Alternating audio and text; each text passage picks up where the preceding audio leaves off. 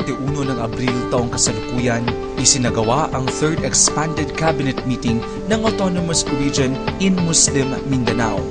Ang pagpupulong na ito ay pinangunahan mismo ni ARMM Regional Governor Mujiba Taman.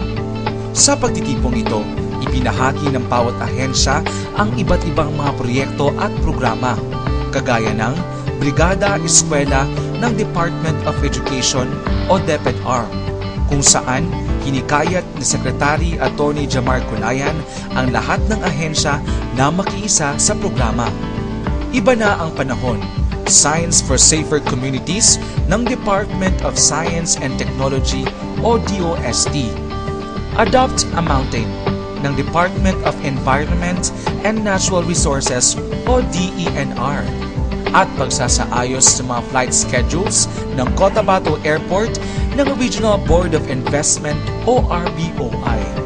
Sumentro ang usapan sa pulong sa presentasyon ng mga special programs tulad ng ARM Helps, Pamana, Salintubig, May Keka sa ARMM, ARM Heart at ARM Bridge.